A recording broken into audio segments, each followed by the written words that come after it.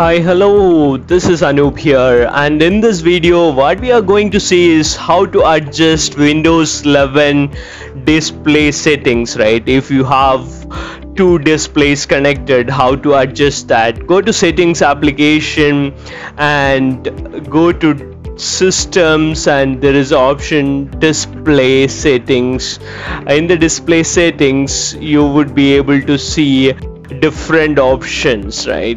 For example, you can detect which monitor is first one and which is the primary monitor and which is the secondary monitor. Now I change the primary monitor, and all those details are available in system display settings, right?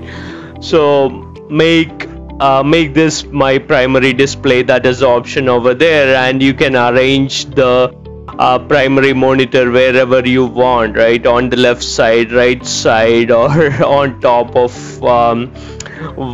first monitor. This is really useful information, or this is you very user friendly settings if you are using multiple monitors within Windows 11.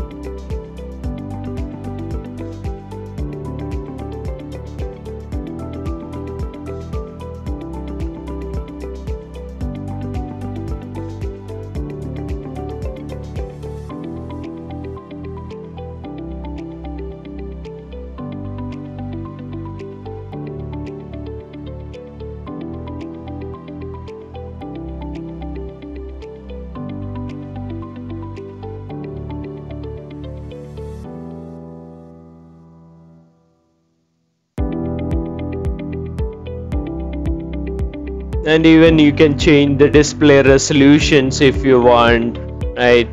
But I recommend to keep it as default one. You can see which are the monitors connected, external monitor connected, and how to handle it, etc., right?